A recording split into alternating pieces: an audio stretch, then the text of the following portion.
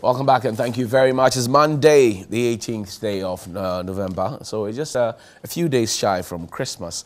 Daily Graphic this morning reports that Dagbon marks Damba Festival after a 17-year break. Beautiful culture exhibited there by the people of the North. Strengthening basic education to prepare children adequately, Prof. Day. December 17 referendum. House of Chiefs stirs controversy. Ochihini Ojiahoho square up with leadership. Togbi Afede and Nana Wusi. Ghanaian Times. Catholic bishops kick against CSE. Call on government to stop future reintroduction into education curriculum. Most Reverend Philip Name is the president of the Ghana Catholic Bishops Conference and support Yana to consolidate peace in Dagbon. Also, Kwesi Appiah endorses Wembley Sports, the new AstroTurf at the Medina Stadium. You should go out there and check it out. It's amazing, amazing. And Robert Coman, good morning to you. The GMA suspends strike and the final newspaper, clash of big chiefs over no vote in referendum statement. Ojiahoho JB, the second is there. Dasebre Nana Kwebu Ewusi, the seventh is also there. He is in together with Togbi Afede, the 14th president of the National House of Chiefs, and Osagyefo Amoateng for opinion, the second, and Ojiahoho on one side. They say, well, it doesn't. The statement issued by Togbi Afede and his team doesn't reflect the sense that they have of the forthcoming referendum. Daily Guide. President ends Dagbon title. Host of Chiefs on fire over referendum. And Jet Li, Jack Ma, Ban Ki-moon in Ghana, Kwe, Obawo. Ex-UN boss, Lords Nana, and the BNFT, government must lead innovation agenda. Is government 6.8% growth target realistic? That's the question we're asking this morning on the front page of the BNFT. My guest this morning is the Honorable Member for 2nd D, and he hopes to go in there for a second time. He's a lawyer and member of the NPP's communication team. Lawyer Andrew Ejapamesa is my guest. Good morning, Chief. How are you doing? Morning. How was the weekend? Well, it was good. It was good for you. We had the post-budget workshop. Okay. In Parliament. So if you can see, my file has a Parliamentary Training Institute. Right. So we're all at the DFM and conference room. The Speaker is not happy with you that you're asking for so much money to do post-budget review. Rather? Yeah.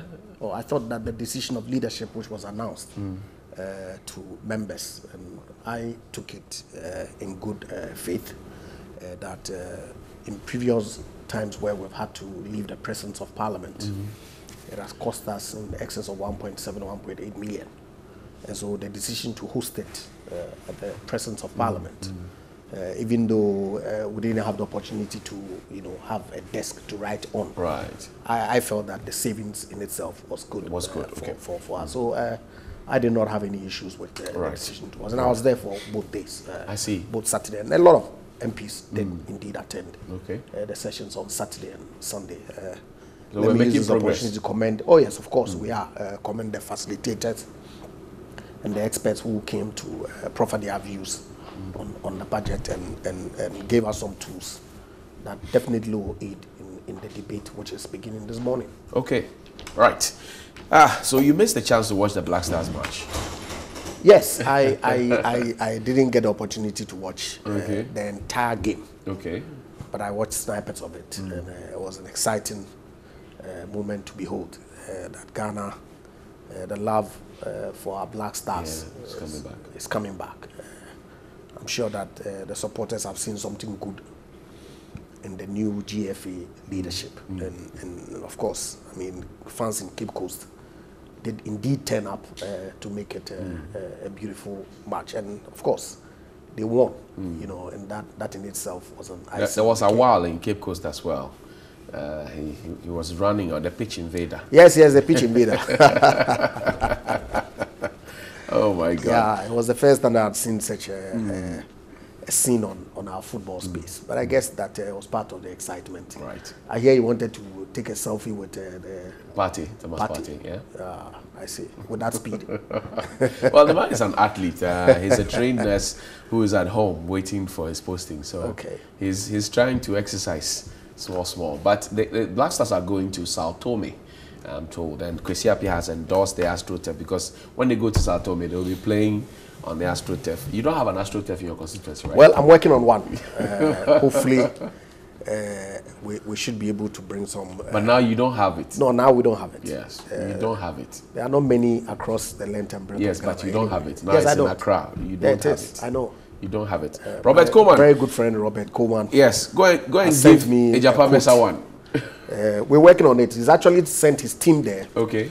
To take measurements, take photographs, and he's giving me a quotation. Okay. Which we are working on to procure. The way you are speaking softly, it's as if Robert is squeezing you. Oh no, he's not. He's actually giving us some decent discounts. Okay. You know, yeah. So working on it. Okay, great. Let's talk about the House of Chiefs. We'll do some of the budget conversations, but the House of Chiefs, they seem to be sharply divided on whether to go yes or no. Togbi Afede and his vice say, well, let's go for a no vote, right? And then Ochehene and Ojijaho say, no, this doesn't reflect what we want to push. Where do you stand? I'm for a yes. There's no doubt at all. Okay. That I'm for a yes, because like I indicated, if you recall last week, when I appeared in a show with my very good friend Alasan Suhini, yeah. I was categorical that as far as I'm concerned, asking political parties to participate at the local government level does not in itself bring about division. I sit in parliament. Some of my very good friends are on the other side. We differ strongly on certain positions, but I don't see that as being a basis for the allegation that this country is divided. We are friends. I mean, as though I don't see how introducing political party participation at the local level would bring divisiveness. In any event, I've heard arguments of winner takes all. Yeah, yeah. And that is not good for our democracy. Is it good for us? Well, that's the constitutional architecture that we run with. And as far as I'm concerned, there are no issues with it at all. There aren't. Because how okay, so that there have been talks about square plugs and round holes, people getting patronage because they funded a political party and so they are getting a certain appointment, not because they merit it, but because they're just to say thank you to them. And that's one of the biggest challenges of the winner takes all. So, and the fear is that let's not bring it into our local politics because then the people will suffer most. So, His Excellency Nana Dankwa Akufo-Addo should, for instance, appoint Mr. Seth Terkper as finance minister, and that would deal with the issue of winner takes all. Is that a suggestion? If he's competent, why not? He's Ghanaian. But is the finance minister not competent? No, I'm not saying that. So, I mean... But you're asking, should he? You see, we have a certain governance structure. Okay. Which says that 2 or 3 or as many political parties as are interested in pushing their vision of what a Ghana should be. Of course, situate within a particular development agenda that we as a nation, I believe, should have in the documents that the National Development Planning Commission should put together. Okay? But that I have a certain ideology. And so I sell my message through a manifesto to the people. And they buy into my ideology, my vision, and they vote for me. You said I should appoint my competitors into government. Is that a suggestion? I mean, let's be sincere and honest about these things. I remember that at the only expectation that I would have is for an MPP to government to appoint competent MPP people into I remember government. that at the IEA debate, the question that would run through would be, okay, so you have very fine ideas. If you do not win, what happens? Then they say, well, we will support whoever wins to govern and get all the best dividends that we can as a nation. And then they ask, okay, so if you win, what would you do? It says, I will bring everybody on board Johnny, to work. You. Did the presidential candidates at the time mean what they were saying, or they were just saying it to appeal to I don't recall this conversation. Oh, I mean, well, I don't for recall every IEA debate, at least that I have seen and watched. I'm not challenging you on that. They will say, they will ask you, so if you don't win. I'm saying to you that I do not recall this conversation taking place. Maybe it did. But the reality, and it's not only Ghana. Have you seen the Boris Johnson government appointing anybody from the Labour side into his government, into his cabinet? President Kufuor appointed Dr. Papa Kwesi Ndom. He appointed Professor George Penny Hagan. You they were CPP elements. Yes. He brought them in there. But of course. Why can't we?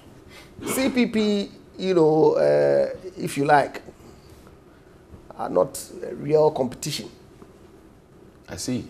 Are they? I don't know. You tell me. Oh, I've told you, don't behave like that. In any event, you see, as far as I'm concerned, even the winner takes all question is addressed by a yes vote. Because what it would then mean is that the other opposition parties can win in their strongholds and be able to contribute to our governance at the local level. Really? Is it as simple as it sounds? But is it not? Are you saying to me that NPP DC can never win in the Volta region or in some constituencies in the Volta region? Is it not possible? And this, the reality, the data, the previous experiences with our voting pattern clearly doesn't support that assertion. One of the key concerns that have also come up is that, look, an issue like the District Assembly Common Fund is supposed to come in quarters. Up until now, the third and fourth quarters have not come. It's not been disbursed, even though they are statutory funds. There are children with disability who are depending on it for their school fees. There are persons living with disability who are depending on it from their livelihoods. There's security in there, there's education in there, there's health in there, so many elements. And no single DC in this country has been strong enough to go and say, Mr. President, we need the money to do A, B, C, and D. Give us the money. Well, because they are appointed by the president and they are answerable to the president. If the president is happy with them, they are happy with the president. If the people are not happy with them, well, it doesn't really matter because the president who appointed is happy with them. If we had an independent DCE, they could actually put themselves together and say, Mr. President, state, give us the money because we need it. Our people have paid their property rate, their business operation permit, and that is what will culminate into the District Assembly Common Fund. Disburse it and give us, don't you think? And by independent DCEs, you mean DCEs who do not have political affiliation or who are not sponsored by political parties? Is that what you mean? Yes. But are you aware that even as we speak, albeit unconstitutional and not formal, political parties actually do support assemblymen. So you are saying that because there is crime, so I'm saying, armed robbery, and the police say the police says that look, we have not been able to arrest. There's crime, but they are not telling us how they are prosecuting people. Then we should legalize crime. With all due respect, that argument, I've heard it, and for me, it's pedestrian. Really? Okay, we should be able to distinguish the issues and deal with them as they are, individually. Okay, this conversation about whether voting at the local level and sponsorship, informal sponsorship by political parties, should be equated to armed robbery and its legalization. I mean, what are we talking about? Okay, I'm saying that there's no guarantee that the president's power that he is prepared to shed by asking Ghanaians to vote for their MMDCs will not be sponsored by political parties. There's absolutely no guarantee. And so why don't we formalize it? In any event, it is the highest decision-making body at the local level. Have we broken the system to the extent that we are now happy to run a broken system?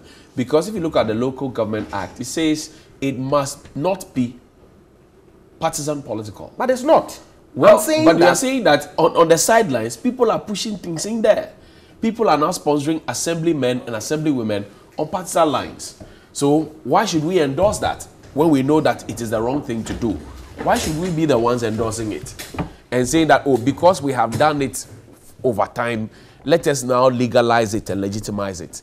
Is that the best we could do for ourselves? I'm saying to you that even the decision to deprive political parties participation at that level in itself is the reason why they find ways to participate in. Okay?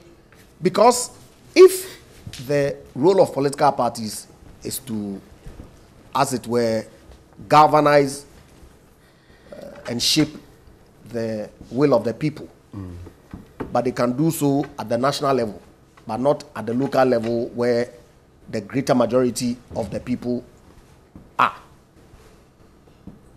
where the avenue to participate is more across all the districts, as opposed to the national level where you have only one parliament sitting in Accra. They would find ways to participate. The president appoints 30% or so of the, if you like, the parliament of the district. What else are we looking for? Or partisan inclusion? That fits into the winner-takes-all mentality that we say is not good for our governance. Let me introduce the honourable member for the parliament, honourable member of parliament for the Southern constituency, North constituency, I beg your pardon, also a ranking member on the Foreign Affairs Committee of Parliament, Sam Okudzeto-Ablakwa is here. Good morning. Good to see you. Good to see you. It's been a while. That's true. Hope you're doing well. Alive and well. I'm surviving the master plan. Good to see you, my brother. So, so before you got in, we were talking about the referendum. The National House of Chiefs seems to be divided on what they want in the forthcoming referendum on December 17. Andrew is pushing for a yes vote. Where do you stand? Well, thank you very much. Good morning to you, to Japamesa, and to our distinguished viewers. This is a matter that requires a lot of reflection. We need to proceed very gingerly and really look at the future of local governance in our country. It is not a simplistic matter. It is not a matter we should come to lightly.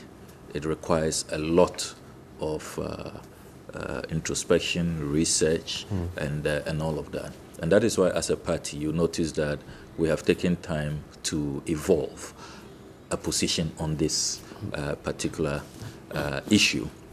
We did set up a committee chaired by the eminent local government expert, Professor Kwamina Ahoy. In there, you had other very seasoned local government and constitutional law experts who presented a report to our party, and we were convinced with their recommendations. And that is why, as a party, we have taken a decision to go for a no vote on the 17th. What we are saying is that Article 55(3), which seeks to remove all impediments for partisan involvement in the local government election should be kept as it is, and that we should not amend Article 55(3) of the Constitution, so that the election of DCs and unit committee members, that's how low we want to go. You know, people are not reading Article 55(3) in full. It includes unit committee members. I mean, that's going too far. That's an entrenched provision. Yes, and that's why a referendum becomes the way out. We have stressed quite emphatically that we are not opposed to electing DCs. Indeed, if you look at our 2016 manifesto, we put forth that argument. Consistent with our position, the white paper we issued on the Constitution Review Commission's report. You recall that the Professor Fiajo, committee, after going around the country and seeking the views of Ghanaians generally, did recommend that the current mode of selecting MMDCs should be amended. And we took the view that let's go for election, but a middle ground which will allow for competence to be brought to bear. So if you recall, our white paper said that we should have 5 people nominated by the president who will go for an interview with the Public Services Commission, and 3 out of the 5 will be shortlisted for an election. So it was a middle of the road position, if you like. And we hold the view that that really satisfies all sides in terms of those who are concerned about the quality at that level, and then those who want the masses to be given a role to play, as in the universal adult suffrage. Mind you, under the current system, though the president appoints the DCs, I mean, within the various assemblies, you have assembly members who have to vote. Exactly. So they must secure some 2/3 majority vote. So there's some kind of election, but so limited, so narrow. Right. And we thought that we should widen the scope. So that's the view we took, and it's a view that we continue to maintain. I am quite disappointed when the argument becomes, we've been flouting the law, let's not be hypocritical, political parties are involved, so legalize it. I think that it's not an honorable position to take. I mean, why not? The law is clear, don't get involved, and you say you have been getting involved. So because of that, let's legalize it. No, I think that we should come up with more profound arguments that are more in the national interest than, coming to the table saying that, we've been acting illegally, unconstitutionally all along. And so give us the opportunity to do that. Is that how we build a country? Is that in the national interest? I will say no. That's not what we should do. There are so many law-breaking activities going on. Should we legalize all of that? And after we have done this with this kind of argument, where do we go next? I mean, anywhere you see partisan infiltration, which is not acceptable, we should say that because of that, let us amend the constitution. Then we will soon come into chieftaincy, where chiefs are not supposed to engage in politics. And so because we know a few chiefs who probably get involved or make pronouncements, so let's go and amend that portion of the law and allow for chiefs to engage in full partisan politics. Is that a position to take? So we vote no, and then what next? Because as we've seen, look, we have a very beautiful local government structure. Very beautiful, as put together by Professor Hoy and his team. But we have not respected it so much, to the extent that now we think that it is broken and we must introduce political elements into it. If we vote no, and so we don't amend 55(3) and all, and we stick with 243 and amend it to allow for the public to vote, what will change? A lot will change. First of all, I will plead with you that let us not pass such a damning verdict on our local government system. It's been celebrated all over. Many jurisdictions have come here to understudy our local government system. It's one of the very, very strong legacies of former President Rawlings, of course, as spearheaded by Professor Kwame Nkrumah, who was first tasked to really implement it.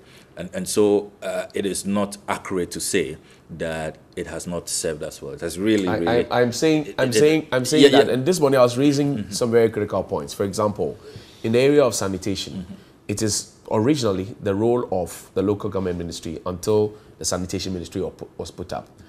Now, Oko van der Poel, for example, while he was MC for Accra, had said that every household in Accra would have a toilet in there by the close of 2014. We're still in 2019, and there are a lot of households that don't have it. It is somebody's role within the local government structure to ensure that this is done. It is somebody's role to ensure that every household has a waste management company connected to it, and they collect the rubbish and dispose it of properly or recycle. So you're looking at bits and pieces. It is the local government's duty to take business operation permits, property rates, and to ensure that the road in front of my house is okay, the street lights are on, my tap is flowing. It is somebody's job. So we can have a beautiful structure that people can come and learn from. But the question is, does the citizenry benefit from it? Because without delay, we pay our property rate, our business operation permit, whatever it is, our market women pay their tolls. Do they get the benefit for it? That's the question I'm asking. So that's the basis for me saying that we have a beautiful one. We seem to have broken it. We're running it, and now we say bring politics into it. That's my point. And you think that going partisan will resolve that issue? Have we resolved all the national challenges confronting us with this, two-party system that has now really taken hold in national politics? The solution is not to go partisan. The solution, I would say, rather, is deeper decentralization, where people at the center do not still want to hijack the system. I mean, we live in a country where even waste bins contracts, it has to be procured at the center. There's too much concentration at the center. In Accra, we don't really want to let go. That, to me, has been the bane of the local government system. So if we are committed to full decentralization, where the center would like to just let go and allow for full dissolution to take place, so that our local government systems will be allowed to operate. And then you have very competent MMDCs who will emerge, not on partisan lines, taking decisions in the interest. Because once you get them elected, they will be more accountable to the people and not to political parties. You see, the current system you have, where the president really the president is overbearing, makes the MMDCs more accountable to the appointing authority and not the people. And I think that is what will improve the system, not going full hawk, partisan, all the way down to unit committees. And if I can have a minute on what is happening within the National House of Chiefs, I think that we need to be forthright about what has transpired. I do not see a division. We have 16 regions in Ghana. The National House of Chiefs issues a statement by its president. And I have seen the second statement. It is only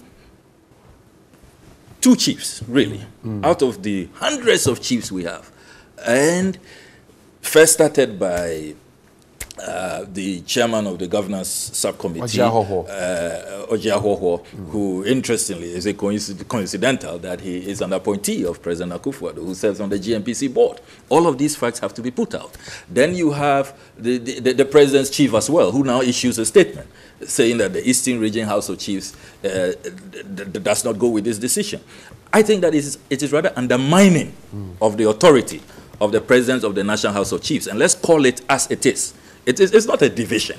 I mean, it is not a division. I have seen the second statement signed by the president of the National House of Chiefs, Togbi Afede, and the vice president of the National House of Chiefs, where they have outlined all the meetings, the fact that they invited the local government minister, they invited the consultant, Dr. Osai, to brief them. Then they set up their own committee, chaired by Dr. SKB Asante, who advised them. And then they crystallized a position which they put out. I think that it is really, really unfortunate that, I mean, you see this kind of undermining going on, and you ask the question, if the National House of Chiefs, was from another part of the country, would that be happening? You see, these are the matters that do not help us as a country. Oshinyene, for example, says that it's unfortunate that the letterhead of the National House of Chiefs was used because it created an impression that it was all of them speaking, but they hadn't agreed on what was put out there.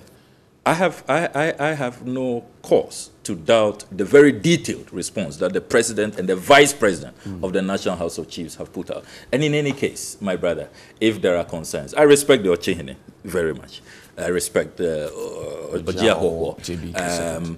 If they had concerns, was this the best way to go about it? Could they not have convened a meeting? Because you see, they are our chiefs. They are our elders. They are custodians of our tradition, our cultures. Is this the best way to go public, even if you have some internal, concerns, and to seek to undermine the authority of the president of the National House of Chiefs, the vice president of the National House of Chiefs, and we think that this is, conduct which is very honorable. Okay. I doubt. Thank you. So I am hoping that the National House of Chiefs will reconvene and will settle these matters. And perhaps it is another example why we should not invite partisanship, because this country is becoming too sharply divided. It's winner takes all. And there's a partisanship which is at play, even in the National House of Chiefs, further strengthening our point, really, that to avoid MPP Market Day, NDC Market Day, MPP KVIPs, NDC KVIPs at the local level. Let us do away with it. The partisanship has become too insipid, too, destructive. Thank you very much. And we should not invite it. Andrew, take a second bite quickly. He raises a couple of key concerns that, look, going partisanship is not the solution, and that there are real issues that we must look at and not to sharply divide each other. What do you say? Do you still stand with the earlier points you raised? Absolutely. Because what I hear my friends in the NDC to be saying is that leave the status quo as it is so we can sponsor people at the back and not be held accountable for the actions of those people that we sponsor. Is that the inference you That's draw? exactly what is happening. That's exactly what they are saying. Because otherwise, like I said, we have an opportunity to review our constitution. And it is not to say that necessarily legitimize an illegitimate action. It's a question to the people that, look, do we want political parties to participate at the local government level? In any event, opening it up for political party participation does not deprive independents from participating.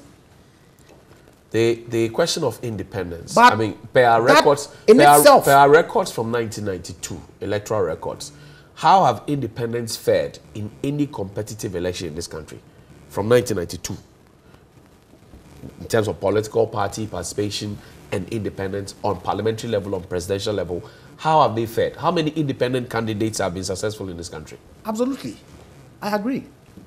And so when their General Secretary, Mr. Asiodun Katia, announces to them at their Tamale Congress that they won the district level assembly elections, the NDC won in 2011, what did he mean? Because, yes, independents really, do they participate? Do they? So we can pretend as ostriches all we want. I think that the referendum is necessary, it's useful to give the Ghanaian people an opportunity to make a determination whether indeed they want the status quo to remain or that the reality on the ground ought to reflect. And to deepen, rather, the winner-takes-all sentiments that we say we do not want. Because, Sami, you know that allowing political parties to participate at the local level in itself will lead to a lot of devolution of power. How so? Because, like I said, this country, if you look at the voting pattern, split within about 40-45%. You recall in 2012, NDC claimed to have won 8 regions and MPP 2. Right? You remember? So if those 2 regions that the MPP won, the result would remain the same in a local government election. What it then means is that MPP would be participating in the governance of our local government system. In 2016, the results changed in 2016. Absolutely, I was coming there. In 2016, it changed. The MPP won in excess of 5 or 6 regions. Correct? The MPP, NDC won in about 4 or so. So if we're voting at the local government level, would there be winner takes all? Because at least they will have representation in 4 regions where they'll be participating. But by the, contributing by their this, ideas.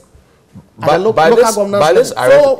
this arithmetic, we're looking at 264 so districts. 260. 260 districts. Yes. Now, in that quantification of you won region A, B, C, and D, it isn't as if the opposing party lost it all in the elections. They amassed some votes. Of course, that's why they have 106 or so members of parliament. Which would have 169. Which would mean, so in the same vein, at the local level, those proportions will play out. Okay. So how does that amount to winner takes all then? It doesn't amount to it. Does it? Eyes? When you have your representatives at the local government level. Some, for example, says, look, let's deepen our decentralization. Let's take democracy to the doorstep of the people. Let's stop NDC market day, MPP market day. But is that what happens? MPP KVIP. It does happen. Look, you finish, elections are done, winner is declared, and there's a scramble for everything.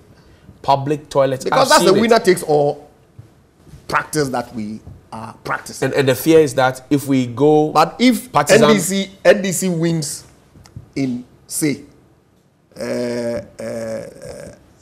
Ketu North or South, and MPP wins in second D, what will happen? As opposed to the practice where the president appoints in both jurisdictions. Okay.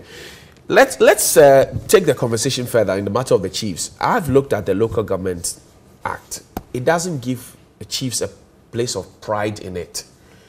Is it perhaps time that we involve the chiefs? Because look, if you go to your constituency, Sam's constituency, if you want to do something, you would need the participation of the chiefs.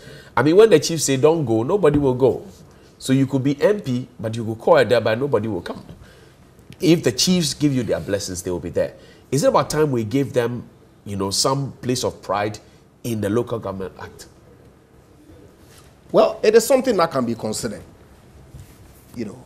My understanding is that the 30% appointment that His Excellency the President has in appointing assemblymen is to be done in consultation with the chiefs. Indeed, some chiefs are actually even appointed to the district assemblies. And so, to the extent that that is a constitutional provision, it should find reflection in the Local Government Act. But to the issue of the National House of Chiefs and the suggestion by my very good friend that some chiefs seem to be undermining the National House of Chiefs, I think it's an unfortunate comment. Is it? Because you see, the National House of Chiefs, the president, does he wield executive power? Does he? He said they could have gone into a conference and not do a public... Of course, he issued a public statement. Didn't he? He issued a public statement. And so, if some other members are of the view that, look, the position that was articulated by our committee has not been adopted by the entire House for it to become the position of the House of Chiefs, they are not entitled to comment on it. And that if they do, that is undermining the president of the House of Chiefs. Could they have done it in a better way? Let's not do that. Could they have done it in a better way? Interesting. Listen to what he said. That if the president was from another region, why do we make comments like that? Reading tribalism into it. Could we have done it in a better way? I don't know. And I'm open for discussion on that as to whether some consultation should have taken place before this statement was issued, or that the chiefs who have responded ought not have responded in public. There's no problem. But why do we insinuate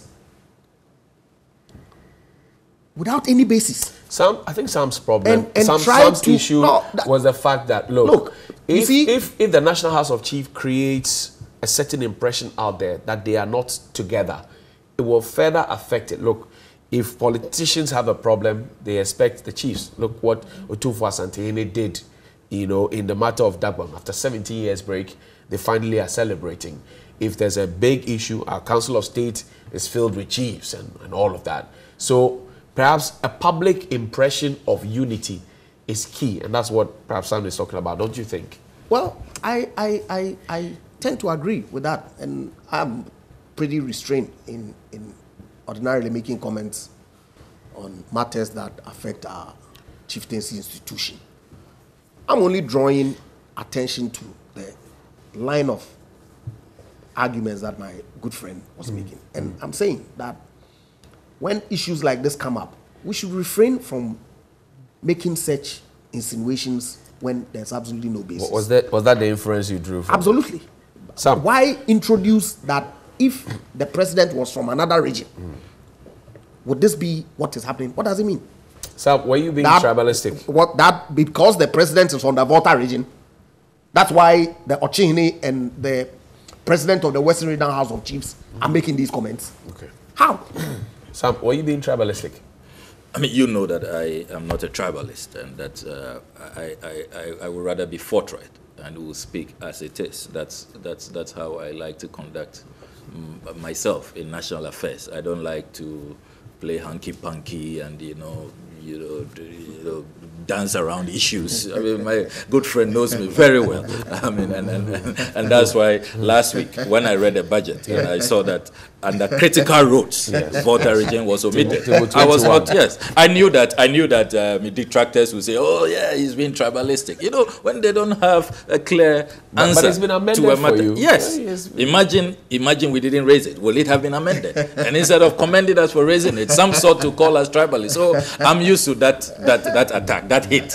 I mean, they always throw it in. I mean, those who know me very well, my good friends, my wife. I mean, I'm not a tribalist, and I believe that we are all Ghanaians, right, and we should respect everybody, as such. I insist that the way the National House of Chiefs, which is where we all run to, as you have rightly said, when there are differences, when we need to drink from their pot of wisdom, we need counseling, we need guidance. We all run to them. They are above these petty divisions. And I'm saying that for the image of the National House of Chiefs, I did not expect that these matters will be playing out. I mean, what happened to going into conclave, and if you have any reservations, especially as we all now know the details, that there had been series of consultations, the chiefs were involved, the chiefs who are speaking today attended 2 of the 3 meetings that,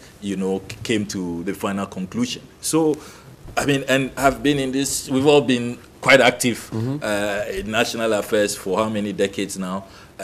Have you ever seen this really play out, where the authority of the President of the National House of Chiefs is so much undermined? I mean, I am not happy about what is happening to Togbe Afede, and we need to state it as it is. I do not think that we should go into the realms of casting aspersions. Okay. You see, I would have thought that this could have happened, and it could have been dealt with better by the chiefs going into conclave with whatever reservations they have. Never mind that Togbe Afede's statement is public. After those internal deliberations, you can ask the same President of the National House of Chiefs to issue another statement, if that is the decision of the majority, to, straighten issues. But to go this way and to now allow, we don't want our National House of Chiefs to also get into, the petty divisions that really is threatening to divide this nation. Okay, we don't need it. Is it about time? Let me ask you the same question I did for Andrew. Is it about time we created a special space for the chiefs in our local government law?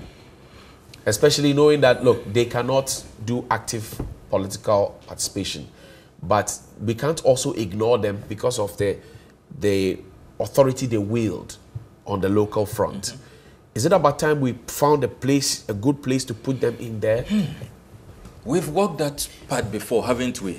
If you look at the participation of chiefs in national politics, it's quite a checkered history.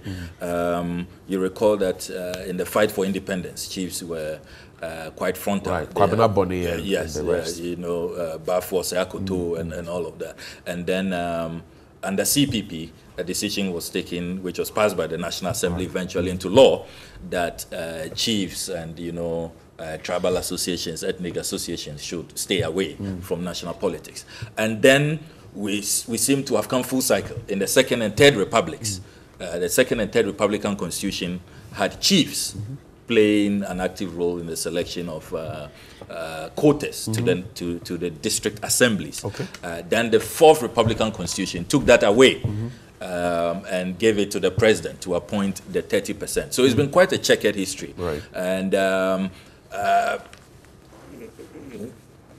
I will say that it is really for these matters that we needed to have deepened consultations. I think that this December 17 referendum was rushed.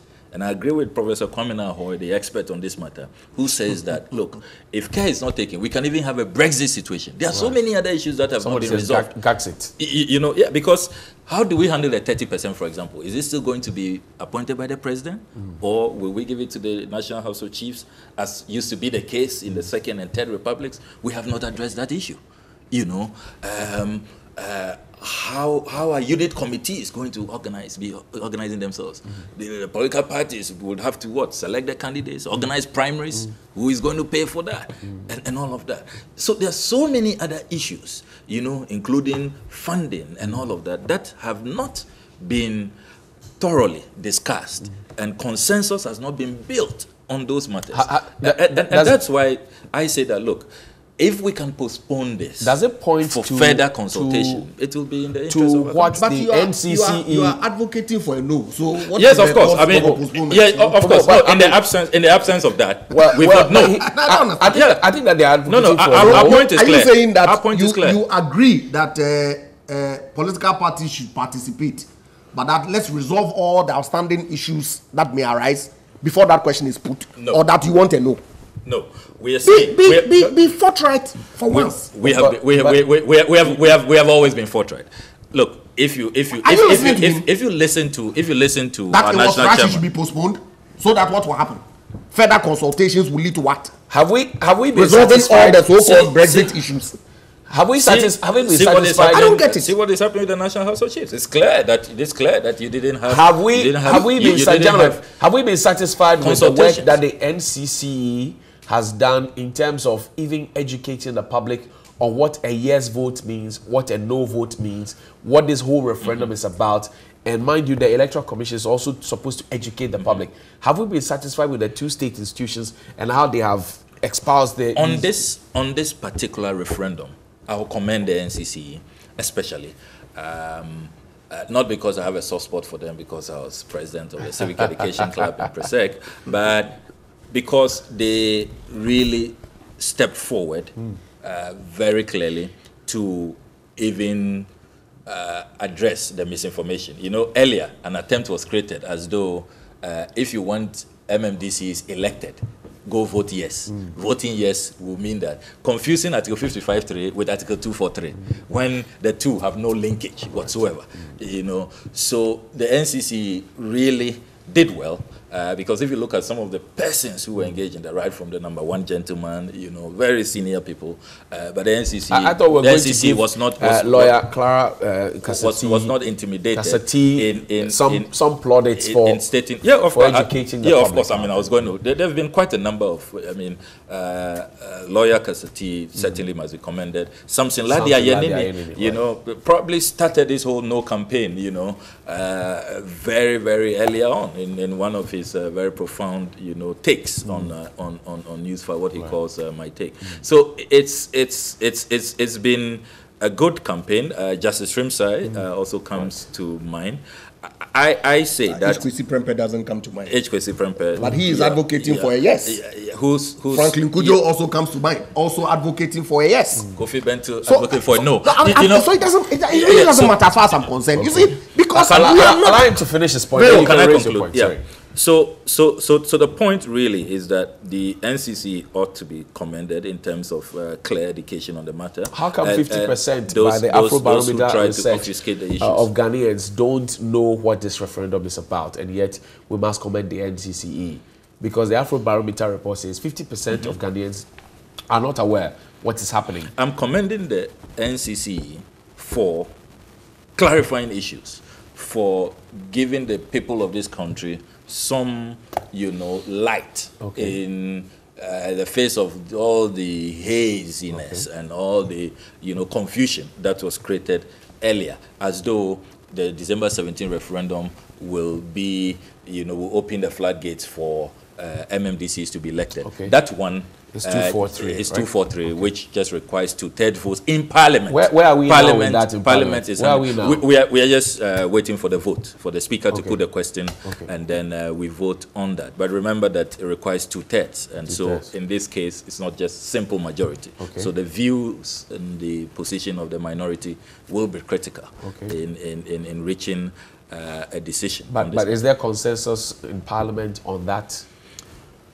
To get that changed so that the people can have the power to elect their MMDCs? Our position is that Article 55(3) should stay as it is. So that's why we are for no. If the question is put before the referendum, they won't get our support.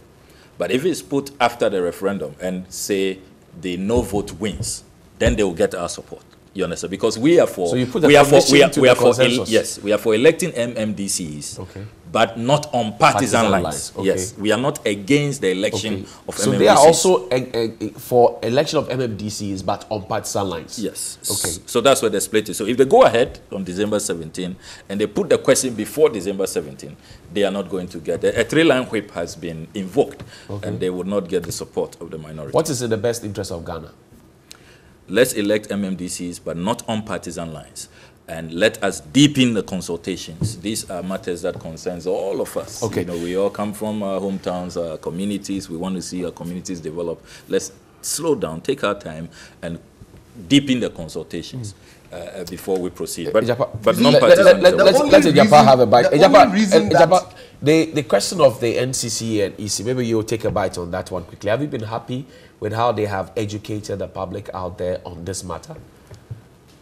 Well, education is ongoing. Even as we discuss it, people get to hear what it is that the issues are. In any event, the referendum is in a month. So we can only judge them when we hold a referendum and people don't participate. But as far as I'm concerned, they are doing what they are supposed to do under the Constitution. But you see, usually for local level elections, the participation is low.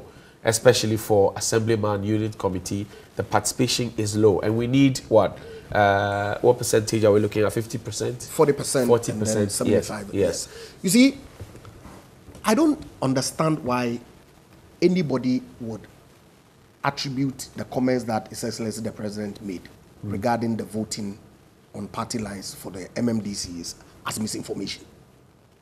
How? His vision is that ultimately the elections of MMDCs will be on party lines.